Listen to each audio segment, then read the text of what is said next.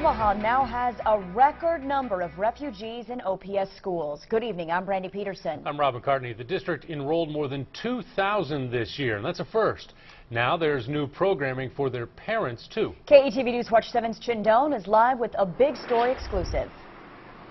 I'm outside the Yates Community Center near 32nd and Davenport. Staff here say even with the refugee population doubling in size over the past 5 years, students are still getting the education they need. And now there's additional training to help their parents get jobs within the district.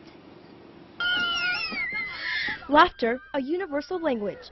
But when it comes to English, Omaha Public Schools is teaching a record number of students. Young refugees like these make up more than 2,000 students in the district. Sing-alongs and pre-K classes at the Yates Community Center help with the transition. Where is the desk? Is this a desk? While parents and other refugee adults go to class upstairs. We're learning to write, we're learning to read, we're learning to talk. Atienne is from South Sudan, hoping to become a teacher. Putting in the hours here is proving to be a successful stepping stone. Aju, what do you want to play? Huh? What do you want to play? Oh, butterfly. You see butterfly. A student turned volunteer, now a paraprofessional. Yeah. This refugee from Burma reflects on how far she's come. I moved to here. I have a job and I have a shelter to live.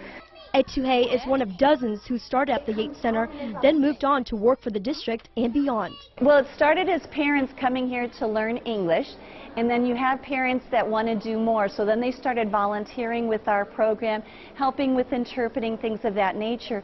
And that includes 114 languages spoken by OPS families. Students and parents all working hard to make Omaha home. My children and I just love it, and it's become the new normal for us.